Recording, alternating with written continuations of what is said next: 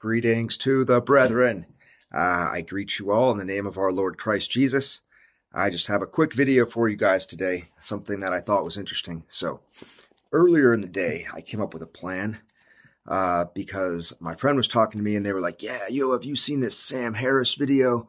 He totally destroys Christianity or something. So I was watching the video and I was like, looking at Sam Harris, who, if you don't know him, he's kind of a popular atheist intellectual. He thinks the God of the Bible both doesn't exist and also is super evil and da-da-da-da-da, And so I was watching this Sam Harris video, and he was kind of making some arguments like, well, if there was a God, why would he let all the children die who have diphtheria or something? Clearly that shows that God doesn't exist, but if he does, he's evil and or he's just weak and can't even do anything. And then everyone just claps. It was like, he's so wise. Anyway, so as I'm watching the video, I'm just seeing all these logical flaws in his argument. And I'm like, oh man, I could totally refute this. He said this that contradicts this that he said, and he put this forth, but it has this logical flaw. So I started getting all ready to make like a refutation because I was like, these people, the new atheists or whatever, they're supposedly so logical and intellectually powerful, but a lot of times they actually have like really lazy arguments that if you just point out one thing about it, it's as if they didn't even bother to check if their own argument has any weaknesses because they're just so sure that like the Bible's absurd and God doesn't exist that they're kind of just like, well, obviously they didn't, where you must be right. And then, so anyway, I was getting ready to make like a refutation of it. And I was like, you could refute it like this and you could point this out. I was starting to get all excited about it. Like I found like 6 flaws in his argument and I was going to like make a video about it. But then I paused and I asked the Lord, I said, Lord, is this a good thing for me to do to like study his argument and analyze it from every point and then refute it? And I thought the Lord was going to say, yes, Evan, go for it. But he said, no. And I was like, no. So I spoke with the Lord a bit about it. And basically the Lord tells me that the people who are kind of making these arguments, their heart is so set on what they believe that you can sit there and you can logically show all the flaws in it. It's not going to change their heart because they've set their heart on thinking the Bible's a joke. And no matter how much logic you throw at them, it's not going to change their heart.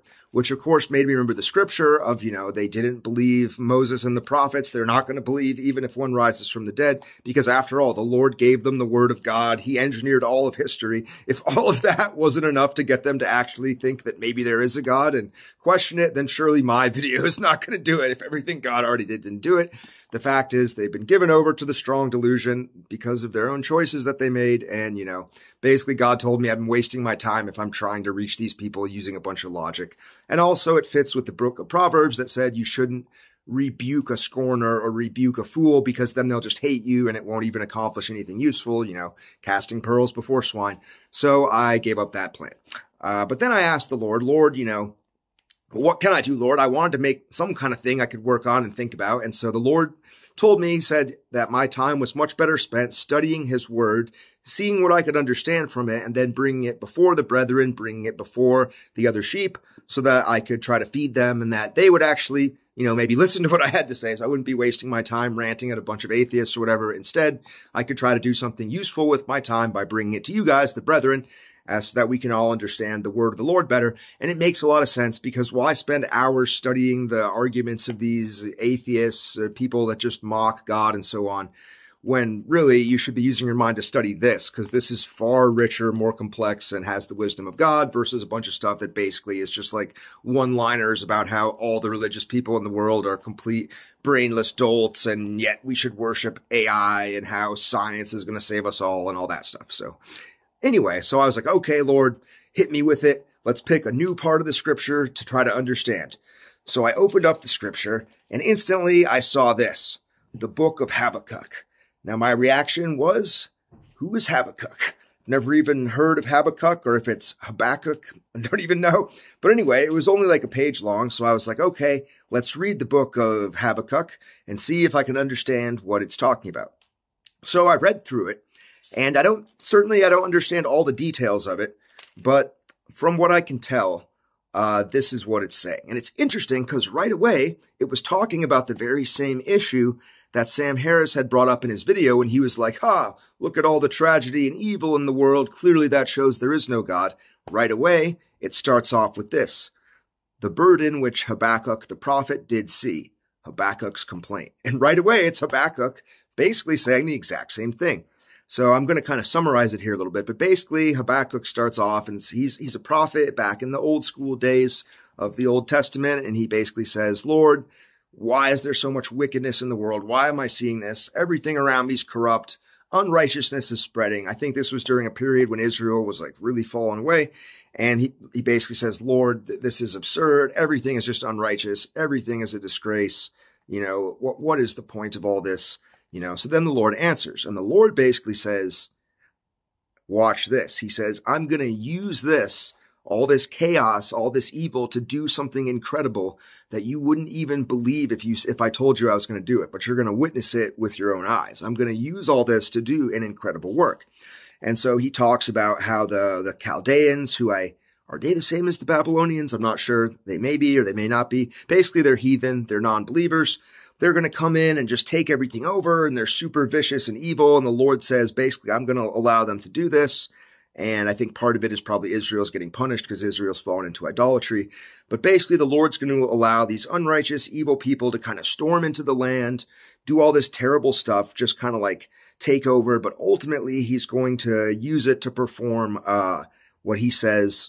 The Lord says this, behold ye among the heathen, and regard, and wonder marvelously, for I will work a work in your days, which ye will not believe, though it be told you.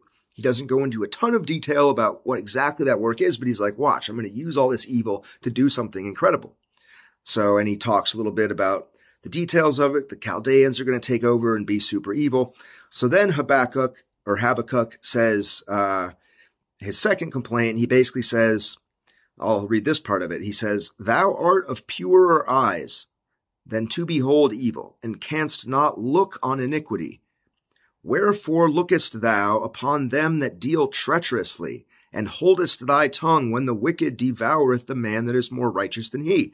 So he basically says, Lord, you don't even like to look at evil. So how are you just letting all this evil happen without any kind of justice? He basically goes on and says, these super evil people are just snatching everyone up in a net and just devouring everyone. And how is it that you are not even doing anything, Lord? And he basically just says, are you just going to let us go on in this seemingly orderless state of chaos with evil triumphing? I thought you were like the God of justice. How come you're not responding or doing anything? Why are you letting this all happen? The first thing I noticed was I was like, isn't it fascinating that God that comes and talks to him when he says this stuff? Because you might think that if you're like, Lord, you're unjust, why are you doing this? That the Lord would just like ignore you or something because you're like complaining. The Lord doesn't react like that. He comes and starts engaging with the guy. So I think that's interesting because it kind of fits into the theme of relationships that like anyone who's had experience with relationships, what do you do if you have an issue in the relationship? What do you do if you have a good relationship? Well, you bring it to your partner. You say, look, I have a problem with this.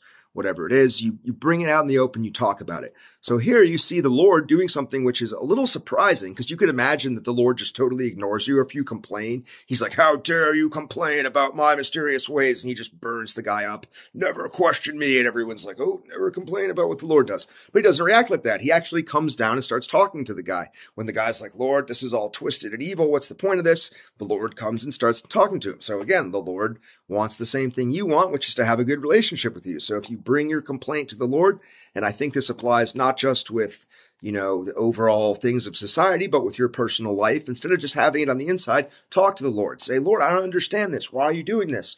The Lord likes that because you're engaging with him and it helps you improve your relationship with him. So that's the first interesting thing is the Lord comes and talks to him about it. He doesn't just rebuke him for asking the question.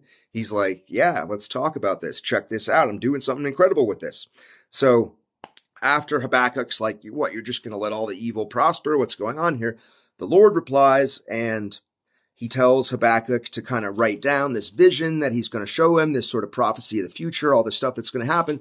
But the most important thing is when he says right here, he's talking about, I think he's talking about the evil ruler of the Chaldeans, but I'm not entirely sure. He says, behold, his soul which is lifted up is not upright in him. This could also be the people that think that they're righteous, but they're not. But then the Lord says, but the just shall live by his faith. And that's like a recurring theme throughout the scripture. You got to live by faith. Live by faith. So then the Lord goes on about the Chaldeans and all the evil stuff they're doing and how it's all going to kind of turn back on them at some point. And he talks about idolatry and how it's totally pointless. It's not going to save them in the end. And basically what he tells Habakkuk is you got to have faith. You got to be patient. I'm doing something with all this. Have faith in me. Be patient. The righteous are going to live by faith. So he describes some of the prophecy, all this really crazy stuff that's going to go down. And then Habakkuk says a prayer, which basically seems to be like, yo, Lord, come in and just light it up, day of the Lord style, do like you did back in the day, taking out evil. And he just describes it in all this terminology, like it's going to be epic. The whole earth is going to shake. Like it's just going to be fearsome. Interesting how whenever they describe the Lord coming, it's not like, and he drifted down, everyone was happy. You know, I'm sure that like when they come up with the false aliens, Antichrist, AI, fake, counterfeit, they're going to be like, oh, they're coming in peace to unite us all. And like, but when the real living God comes, what we see from all the imagery, also in the book of Zephaniah, which is the one right after this, it just describes this fearsome imagery that the land is just full of sin. The Lord is just lighting stuff up. People are just collapsing because of fear. It's like the most fearsome thing you could imagine. But basically, the moral of the story is that the Lord says, have faith, be patient. And Habakkuk says, Lord, come like you did in the old days, just light it all up, but, shield the righteous ones in your day of wrath. And that's essentially what the Lord says he's going to do, which is that in the end, the wicked are going to get their just deserts. And when the Lord fearsomely comes and does his thing and just cleanses the earth of evil, he's also going to shield the righteous. He'll protect them. He'll hide them in the day of the Lord. And then presumably he's going to turn over to them the newly cleansed, kingdoms, and he's going to restore order. So the evil are going to get punished and the good are going to get rewarded. And so Habakkuk kind of gives a prayer for this to happen. But then the most significant thing is, and he says, the very end of it, when I heard, my belly trembled, my lips quivered at the voice, rottenness entered into my bones, and I trembled in myself, that I might rest in the day of trouble. When he cometh up unto the people, he will invade them with his troops. And so the most important thing at the very end is that it says Habakkuk rejoices in the Lord. And this is the real key part of it here that I think for me was the most touching part of the whole. Well, it's only like a page long. The most touching part of it all was this. Habakkuk says, although the fig tree shall not blossom, neither shall fruit be in the vines, the labor of the olive shall fail, and the fields shall yield no meat. The flock shall be cut off from the fold, and there shall be no herd in the stalls. Yet will I rejoice in the Lord. I will joy in the God of my salvation. The Lord God is my strength, and he will make my feet like hinds' feet, and he will make me to walk upon mine high places, to the chief singer on my stringed instruments. And so basically, if you had to sum up the whole thing, Habakkuk complains that evil's taken over everything. God says, yes, it is, but it's part of my deeper plan. Check this out. I'm doing something incredible with this. He reminds Habakkuk to have faith. The righteous have to live by faith. God will do what he always did back in the day. It just takes time. And in the end, Habakkuk learns that even if stuff is just all falling apart, even if the vines don't produce fruit and everything is falling to pieces, I will still have faith. And it reminded me a lot of the book of Job, when Job gets stricken down by Satan's attack and his family slaying, and he says something like, even though the Lord has stripped me down, yet will I have faith in him. I'm re-upping on the name of the Lord. That's my paraphrase of it. So that seemed to be the same thing that Habakkuk came to at the end. And what the whole thing made me reflect on was how important patience is. The Lord will do what he's going to do. He always does it. He's done it since the beginning. But a key part of faith is patience. We got to have patience because the Lord doesn't just do it right away. And fools are led astray by essentially seeing things in the world, seeing chaos and thinking, that shows there is no God.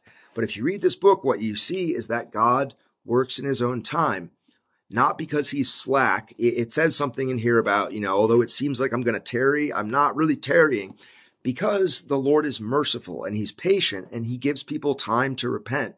That's why the Lord appears to be slow in doing things. I think part of the incredible work the Lord is doing with evil is he's showing everyone. Everything the Lord does is educational. He's letting people see, because you can tell people about good and evil in a book that you yourself, God, inspire and make perfect. And some people will read the book and believe in it. A lot of people won't even read the book. A lot of people will watch a video that laughs at the book and think, haha, the book's foolish. But if you take what's in this book and you display it throughout the entire earth, man, think of what a powerful sign that is. And that's what God's doing all the time. He's like, yeah, here's the book, here's the guide, but you want to see the movie with your own eyes? Look at what I do with all of history. And so the Lord gives time so that we can see the results of evil. We can see it blooming and prospering. But at the end, the Lord is like doing this great sign, this great display that everyone can see, and that will bring many souls to salvation. And the key thing is we got to have patience. So if you want to make the Lord really happy today, then do what Job or Habakkuk did. Even when the trees are not blossoming and everything's falling apart, whether in your personal life or in our current world of iniquity, re-up on your faith in the Lord and say, despite all this, you are my refuge. You are my strength, O Lord. And the Lord really likes that attitude, because he will do what he's going to do. But the question is, do we have enough patience? Do we have enough faith? Something that I've fallen into since I was reborn, I think we all have at times, is basically this. And for me, at least, it took me 37 years to come to the Lord.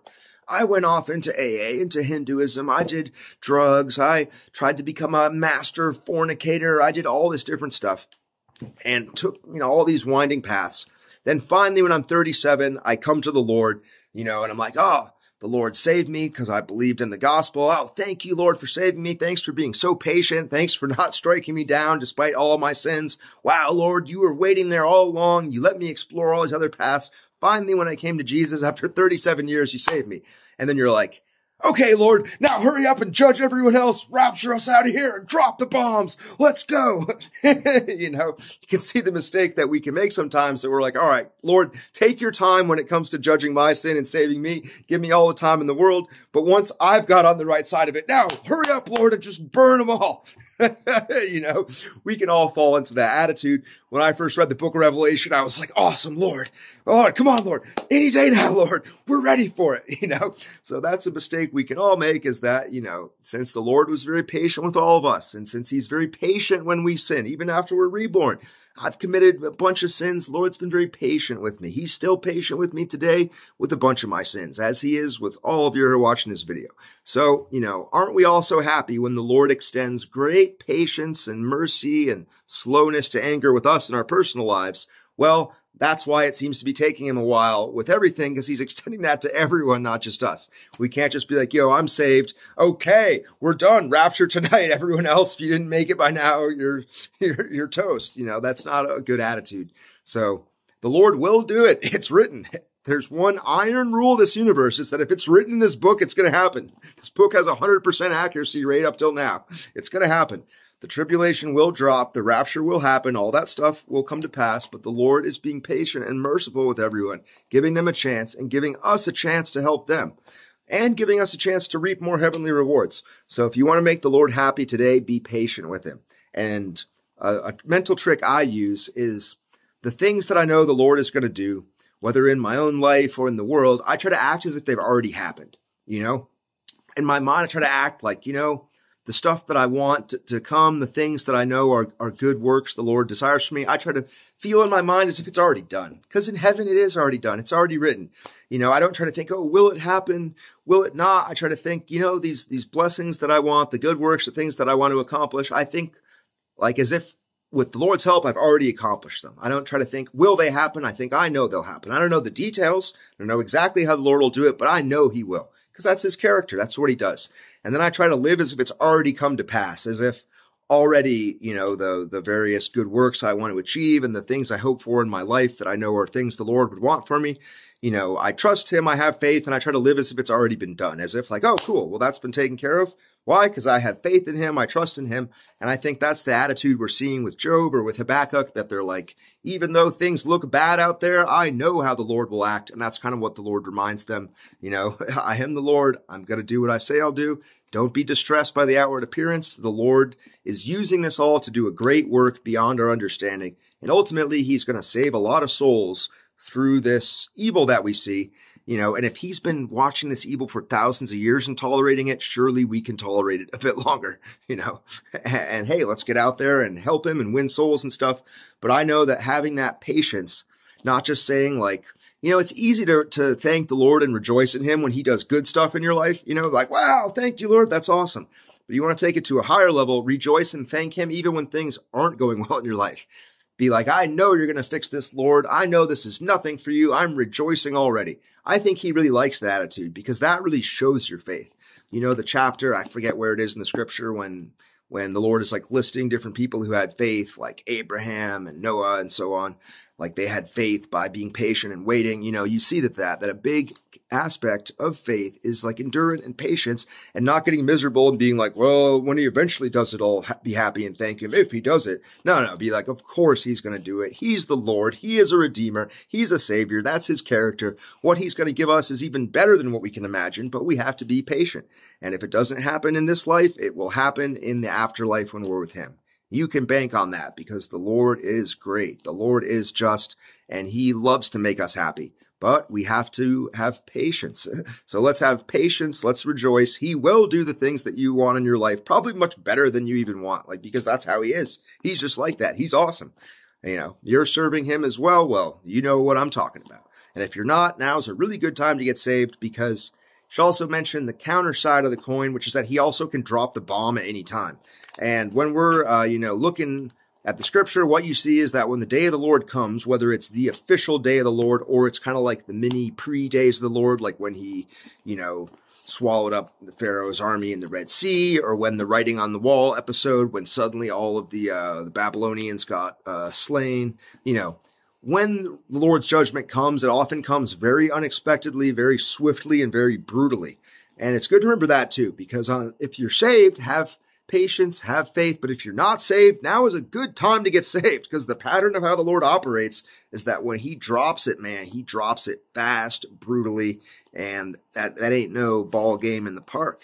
You know what I'm saying? So that's enough mixed metaphors from me for today, but I hope you enjoyed this quick little view of one man's attempt to understand a bunch of ancient names in an ancient book.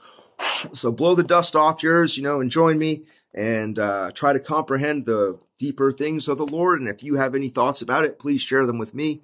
This is one man alone in his room with the word of God and love for all the brethren of Christ. Thank you for watching the video, and let's keep serving the Lord. We know he's going to do great things for us. We really are so fortunate if you know the Lord Jesus, because we know what's coming on this world, and most people have no idea, and they're lining up to worship the AI idol demon that they're building with their own hands, and that is not going to go well.